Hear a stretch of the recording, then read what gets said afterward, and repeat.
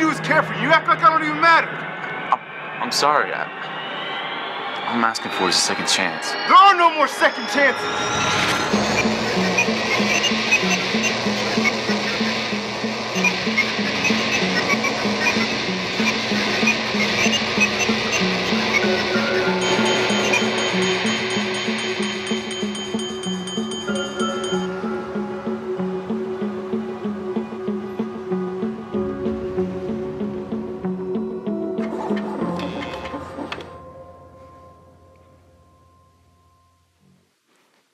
Good morning. How's everybody doing today?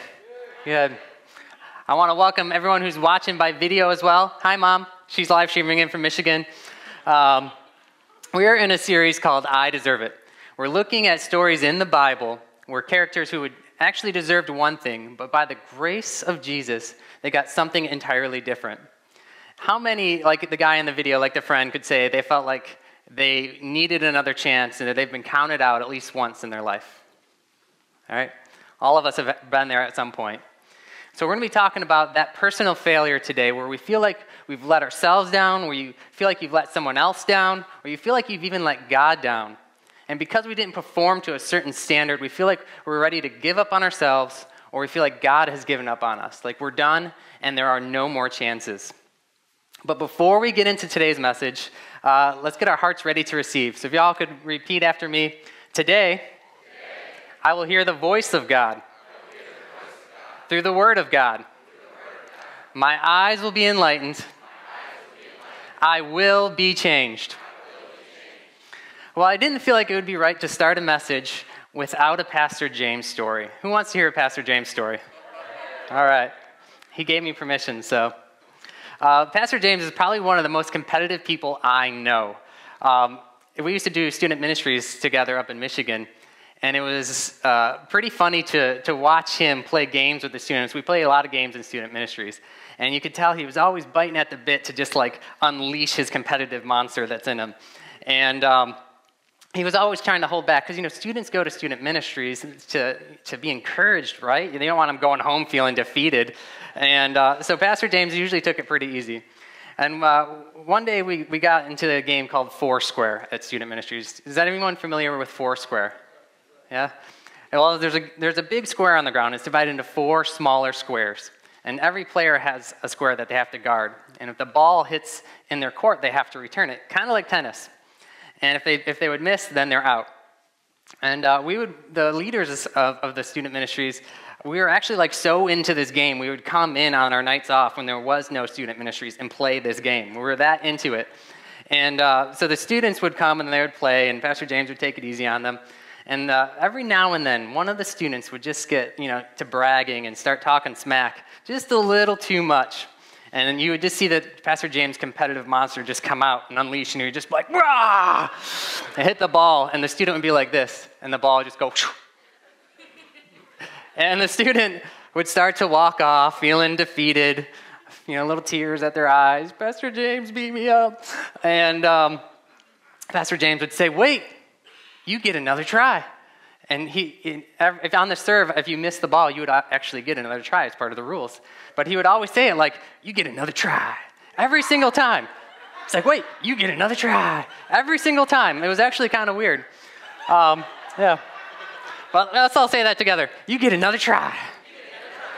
All right, that's pretty good. That's pretty good. Well, sometimes it's not so easy to get another try. I remember in the summers when I was in high school, I used to work with my dad building homes, like doing the rough carpentry work, framing in the walls, putting the walls up, putting the trusses on, sheeting the roof, doing hard work. And for a teenager, like your summers, like that's like your golden time. Like those are your times where you want to have fun. So there's one particular day, my friends were all out doing something fun, and I was stuck at work. And I was like kind of moping around about it, and it really started to get to me, and I started complaining to my dad. I started making smart remarks like, oh, I could be out doing this, and instead I'm here doing this. And at one point, my dad had enough, and he said, fine, you don't have to come in tomorrow, or any day after that. And I was like, did my dad just fire me? I think he did. And for a 16-year-old who doesn't like their job, getting fired is not the biggest deal. Like, you don't have bills, you live at home. But when you live at home with your ex-boss, it's kind of a big deal. When things were good between me and my dad, but it wasn't until years later where I grew up a lot, and I actually went back to work for him, and our relationship actually grew a lot closer because of it. But I'd let my dad down in that season, and I pulled away from him to go do my own thing. But it's kind of funny to look back to say, hey, my dad fired me, and our relationship's great now, but sometimes our failures are not so funny. We make promises to ourselves, we make promises to God, we make compromises, we neglect things. Maybe you were hard on your kids for years, and now that they're older, they will have nothing to do with you. Or maybe you have a financial debt that's caught up with you. Or maybe you have dreams that were missed, and you thought by this time in your life you would be somewhere different, doing something different, where you woke up one day and you said to yourself, you don't know how you got here. And we're going to be looking at one such story in the Bible today, and that's the story of Peter's denial. This is one of those stories I feel like just stands out. Like if you think about being let down, where you feel like you've been counted out, this story stands out in the Bible. And I think if we look at it today, we're going to have a few things that we can learn from it. So to give you a little bit of background before we get into the scriptures about Peter, Peter was a fisherman, and Jesus called him out of fishing to follow him, to do ministry with him. He did ministry with Jesus for 3 years. He saw Jesus' miracles. He listened to his teachings. He was part of the inner core of disciples. He got to hear things even the other disciples didn't get to hear. And he's traveling with Jesus. They're on their way to Jerusalem for the Passover. Jesus had just raised Lazarus from the dead, and things are looking good for Jesus' ministry. Things are looking good for his disciples, right? Because if Jesus is going good for Jesus, it's going good for his disciples. And he rides into the city. The whole city's cheering for him. He's on the donkey. Everyone's cheering for him. And literally everyone who believed in Jesus was expecting him to set up the kingdom of God on earth. They literally thought he was going to be their king and rule over the nations, including his disciples. And his disciples wanted this to happen because they were Jesus' right-hand men. They'd be like his presidential cabinet. But little did they know that this would actually be one of their last moments with Jesus before he went to the cross. It was Thursday night. They're in the upper room. They're eating the Last Supper. And Jesus just told them that he's going to die and then he's going to rise again. But his disciples, it didn't make any sense to them. They're totally expecting this kingdom to come on earth. How could you die, right? So there's totally over their head. And that's where we're going to pick up with our story today. So let's go to Luke 22, verse 31. And the Lord said, Simon, Simon, indeed, Satan has asked for you that he may sift you as wheat. But I have prayed for you that your faith should not fail. And when you have returned to me, strengthen my brethren. But he said to him, Lord, I am ready to go with you both to prison and to death. And he said, I tell you, Peter, the rooster shall not crow this day before you deny 3 times that you know me. Now, there's a lot in the scripture here, and I actually had trouble moving on from the scripture when I was doing these notes. There's a lot in here that I think will help us stay out of the letdown. And the very first thing that we can recognize from the scripture is God has a pattern. We can recognize his pattern. All throughout the Bible, even the Old Testament, God would constantly warn his people when there was trouble coming. Go through there, look for it. God's mercy is all stringed throughout the Old Testament. He would warn the people if they were doing something stupid. Look, this is going to hurt you in the end. And we see Jesus doing the same thing. He's telling Peter, look, tonight it's about to get crazy tonight, and I'm concerned about you. I'm concerned about how you're going to handle this. And Peter, he didn't listen. And just like Peter, I feel like we have a hard time listening to the warnings of God, listening to his word to us, either because we think we know better or because it kind of hurts too much. Like, have you ever been corrected before? It kind of stings a little bit.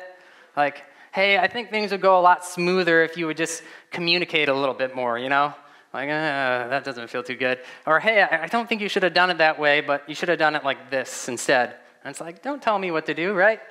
It kind of stings a little bit when we're corrected, but we shouldn't be surprised when it does, because Jesus had told us that every branch that's connected to him, that's you and me, when we're connected with Jesus, that we're going to get pruned so that we bear more fruit.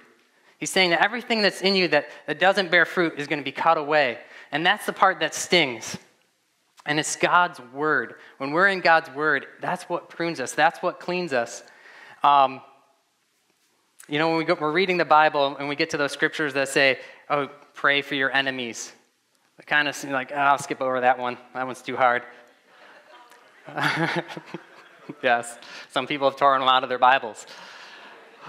But those are the ones we actually need to be reading twice because that's the Lord speaking to us. It's the Lord wanting to help us. When we read the scripture, it's got to be a mirror. Where am I with this scripture? How is it being applied to my life? We need to listen. The second thing that we can recognize about his pattern is that he always has a plan B. And you can see this all throughout the scriptures as well. The Lord always has a plan B for when we make mistakes, when we have our failures. He already knows. It's not a surprise to him. God is not surprised by our mistakes. And even so, he still chose to love us. So even here, he's saying to Peter, look, I know you're going to mess up, man.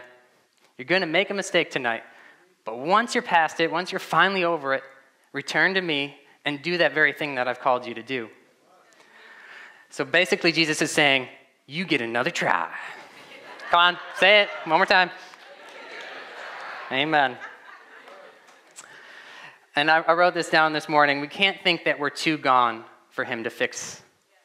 That would saying that our situation is stronger than God, right?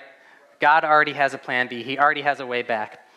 Our second tendency here is the second thing we need to recognize is our tendency. Often, we are too quick to respond. We often say things without thinking or say things without really counting the cost. And we see Peter doing that. Instead of listening, he responds to Jesus. No, Jesus, not me. Maybe them, maybe the other disciples. I'll go to jail with you, Jesus. We can share a cell. We can get matching tattoos, right? We can start a prison ministry. We can get another 12 disciples. He said, I'd take a bullet for you, Jesus. Yes, they did have bullets. See, we need to watch our words. We do this often. We make promises to people without thinking. And when we need to watch our words because the words that we say, it often sets the standard for our lives. See, Peter, he set the standard for his failure. Anything less than what he said would have been a failure for Peter. Anything less than what Peter said was failure. James 3 says this about if we can watch our words, it's like the rudder of a ship. Even though it's tiny, even though it's small, it can turn the entire ship around, even though it's really big. And something as simple as watching our words can turn our entire life around. What if Peter would have said that night, he would have took a second just to think, all right, Jesus, I don't understand what you're saying, but tell me, what should I do? This night would have gone entirely different for Peter. Entirely different. Moving on. Later that night, they leave the upper room where they're having the Last Supper, and they head to the Mount of Olives. And there, Jesus says, you guys wait here, pray. I'm going to go over here and pray by myself. And then Jesus returns to him. And this is Matthew 26, verse 40. And then he came to the disciples and found them sleeping, and said to Peter, what? Really? You could not watch with me 1 hour. Watch and pray, lest you enter temptation. Jesus said to watch and pray so you don't enter temptation. So again, we see his pattern. He's warning him a second time here. But here he actually gives him something that he should be doing. He was also telling him to go and pray. You see that there's actually a direct connection between our failures and our prayer life and our time with God. There's a direct connection. So to stay out of the letdown, we need to strengthen yourself in prayer. And we see several examples of this in the Bible. Jesus was praying right that night. He prayed for Peter, even though Peter wouldn't pray for himself. Paul prays in Ephesians that we would be strengthened in our inner man. So prayer, time with God, time in prayer actually strengthens us. Proverbs 24:10 says, if you faint in the day of adversity, it's because your strength is small. And the Amplified version of this says your strength is limited. You see, our strength becomes small when we don't pray. Our strength becomes limited to what you can do when you don't spend time with God. But when you do spend time with God, when you do spend time in prayer, you're inviting God into your situation. And what's too hard for God, right? Nothing. And think of this. That same night, Jesus, as he was about to do the hardest thing he would ever have to do, he faced the hardest thing he would ever have to face. Like he was in the garden, he was sweating because of the anxiety of going to the cross, right? He prayed that night, and the Bible says angels came and strengthened him. This is Jesus. How much more do we need to spend time with God and to pray to get strength from God if Jesus had to? So Jesus is saying, pray, get strength so you can withstand temptation. And that will work for any temptation, no matter what it is. If whatever you're dealing with, you pray, you spend time with God, he's going to strengthen you. I mean, even in the natural, like whoever you hang out with, you start to become like them. So if you start hanging out with God, you're going to become like God, and you're going to have the strength to overcome. But Jesus here is actually referring to this, what he warned them about earlier. Remember, this is the second warning. So let's go back. We're going to read Luke 22 and verse 34 from the Amplified, because I think it sheds a little more light. Simon, listen, Satan has demanded permission to sift all of you like grain. But I have prayed especially for you, Peter, that your faith and confidence in me may not fail. That your faith and confidence in me may not fail. You see, the temptation here was that their faith and confidence in him would fail.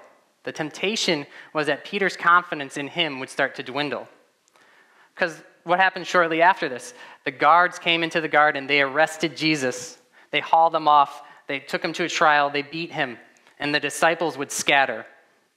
And this is where I believe Peter entered into the downward spiral to the letdown. And it starts with doubt. Because really, when you think about what's the opposite of confidence, it's doubt.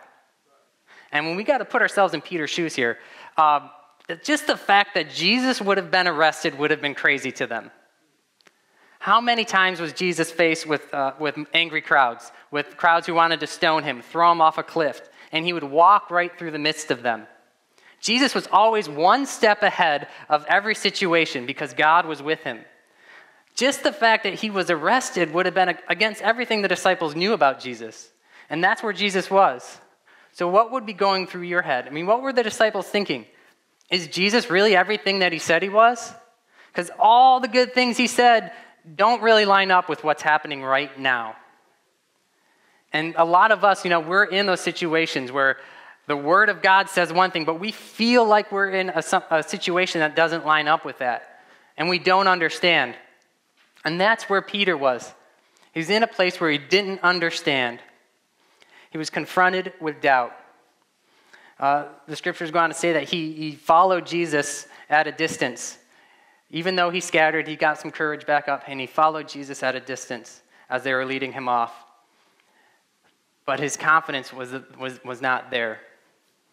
And how many of us can say, we're following Jesus, but are we really still confident in him? Like, has anyone been there where they're following Jesus and their confidence just seems low? I've been there. We've all been there. If you follow Jesus, you're going to get discouraged sometimes. What he calls us to do, we can't do on our own without his strength. I think we've all been in this spot before. So Peter continues to follow him, and they go to the high priest's house. And they lead Jesus inside. And there they have a mock trial. They condemn him. They put a blindfold over him, and they begin to beat him. And they mock him, saying, "Prophesy, who hit you?" All the while, Peter is outside in the courtyard. He's actually sitting with the people who arrested Jesus. And he's sitting by the fire to stay warm. And he's got his confidence is shaken. And these people are coming up to him saying, "Hey, weren't you with Jesus?" And he would say, "No, I don't know what you're talking about." I mean, if your confidence in someone was shaken, how quick would you be to identify with that person, right? So a second person says, "No, I think I saw you in the garden with him." No, I don't know what you're talking about. He's probably a bad liar. And this is where we pick up, but this is the third time. Luke 22, verse 59. Then after about an hour had passed, another confidently affirmed, saying, "Surely this fellow was with him, for he is Galilean." I want to stop right there. he knew he was Galilean because of his accent, the way he spoke. He had the northerner accent. And they recognized that he was Galilean from that. But it just tells me that Peter was still talking, right? He wasn't watching his words still. And it just amazes me because John is actually in the courtyard with him. The disciple John was in there as well. But we don't read anything about John happening from this event. Just Peter. I wonder why.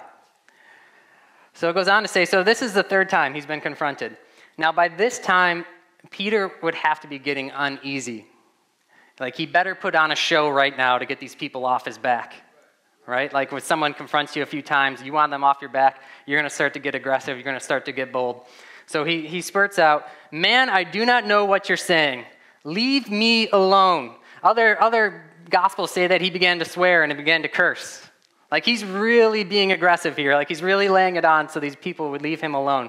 Because remember, his confidence has been shaken. And immediately while he was still speaking, the rooster crowed, and the Lord turned and looked at Peter. Then Peter remembered the word of the Lord, how he said to him, "Before the rooster crows, you will deny me 3 times."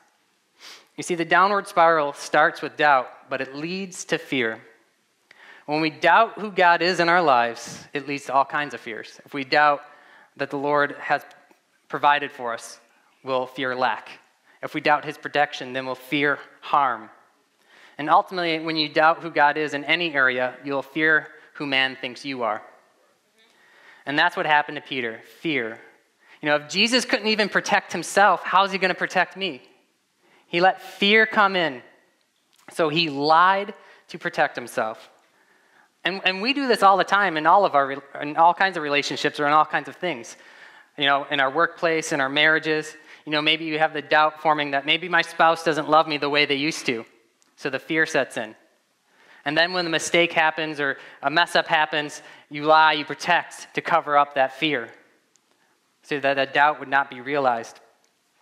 And if we do this often until it builds up, and it takes time, it doesn't usually happen right away where it backfires, but it backfires on us. And that's what happened to Peter.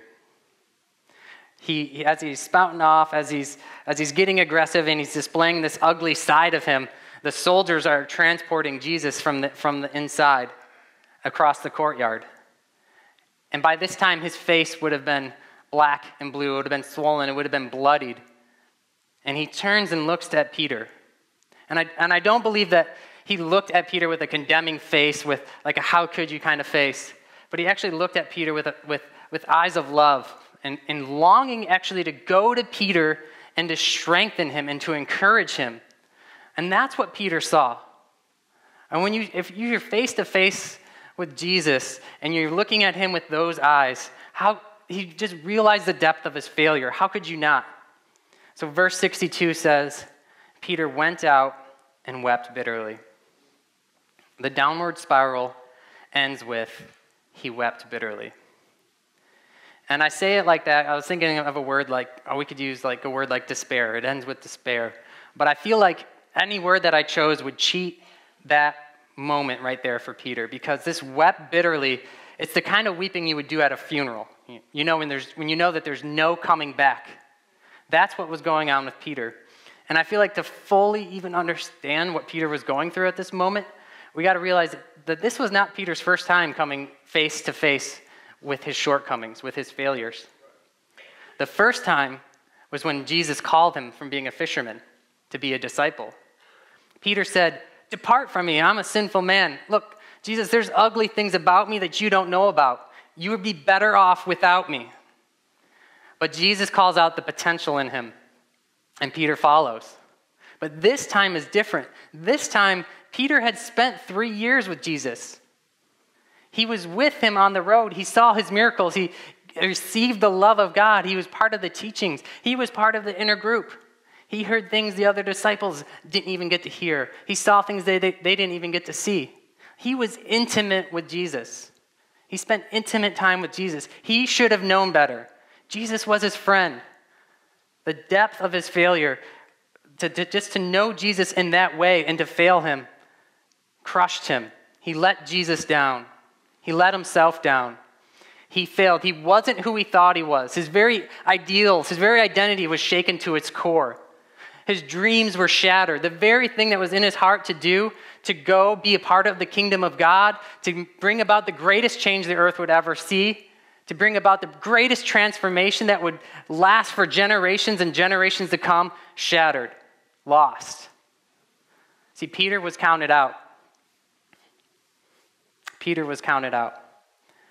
And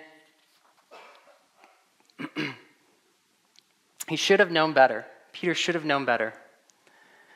And this is where some of you are today. You know, you've ignored the warnings. You said things you regret. You didn't have the strength to resist, and you found yourself in the spiral down. And you're ready to give up on yourself, or you feel like God has given up on you. And when you're at that place, there's only one thing left to do, and that's return to him. You see, God's over your mistakes before it happens. The biggest thing he's concerned about is his connection with you. It's why he sent Jesus in the first place. He sent Jesus so that he can wipe away any roadblock, any stumbling block, so that you could go to God freely. That was his biggest concern, was his relationship with you. But it's also the one thing that the devil does not want. He doesn't want you to be connected to God. He wants separation. Because he knows that when you're connected with God, when you're confident with God, that nothing will be impossible for you. And the Apostle Paul actually says that nothing can separate us from God's love. And that is except for when we choose to separate ourselves. See, God will not, you have a free will. God will not violate your free will. He created it that way. But nothing else is blocking him. There are no roadblocks. So go back to him, weaknesses and all, failures and all. He already knows all of your secrets and all of your shames. When you think about Adam and Eve in the garden, when they made their mistake, what did they do? They separated themselves from God. They hid from God. But God knew. God knows all their mistakes, all the shames. But despite those things, he is still jealous for you. And think of it this way. He wants to do a trade. He wants all of you for all of him. He wants all of our mistakes, our shortcomings, our attitudes, our selfishness, our pride, our greed. And he wants to give us all of his love, patience, kindness, protection, healing, joy, provision, anything good that you can think of. That's what he wants to give us. That's too good of a deal, right? That's too good of a deal. Why be separated from that? Why be separated from that? Return to him. Bring it all before him. And say, here I am, Lord, junk and all, I choose you. I thank you that you take me as I am and you make me as I ought to be. That's what Peter did. He returned to him.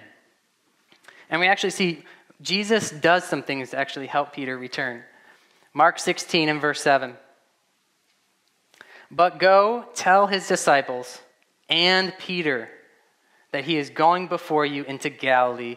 There you will see him. Now this is an angel that Jesus had sent to his tomb to give this message to Peter and his disciples. He wanted Peter to know that he was not counted out. He wanted Peter to know that he was still part of the group. And then later, Jesus asked 3 times, one for every denial that Peter did. Do you love me? And Peter would respond, yes, I love you. And Jesus said, go do what I've called you to do. Do that thing that I originally put in your heart to do. See, Peter, we think that our mistakes somehow count us out from doing the thing that God has put in our heart to do. But Jesus is saying, no, you still are in that right standing with me. Still go do what I've called you to do because I'm not holding your mistakes against you. Thank you. Peter thought he was counted out. Jesus still went after him. You guys, this story is in here for us.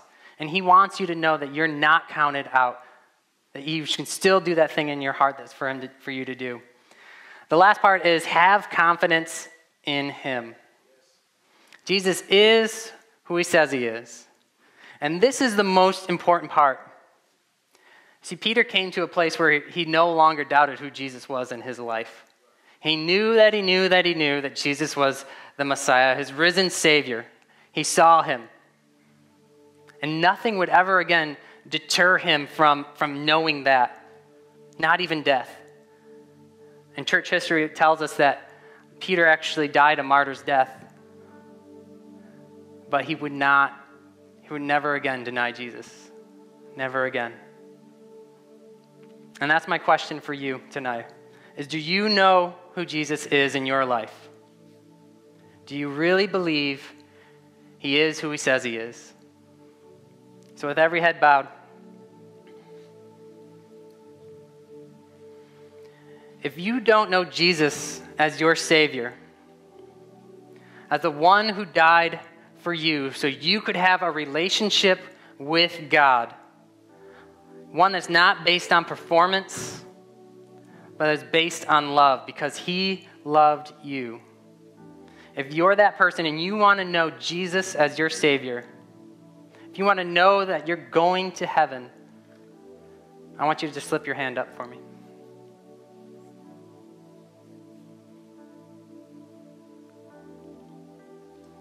Thank you, Lord. There's another group here. And this is the group. Thank you. There's another group here.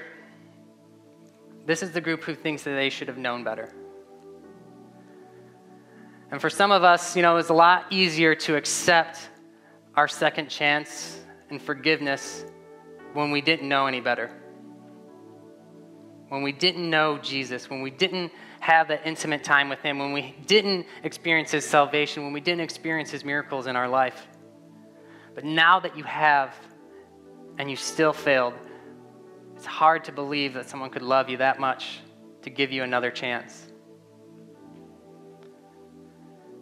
And if you're willing to believe it today, that just as Jesus sent his angels to his empty tomb to tell Peter, he sent me today to tell you that he has not given up on you. So if you're that person today, just slip up your hand. We're going to be praying for everybody. Thank you. I see that hand. Thank you. Thank you, Jesus. Let us pray this together. This is for the first group who wants to know Jesus. Lord Jesus, I have sinned. I ask for forgiveness. Come into my heart. Make me new. Be my Lord.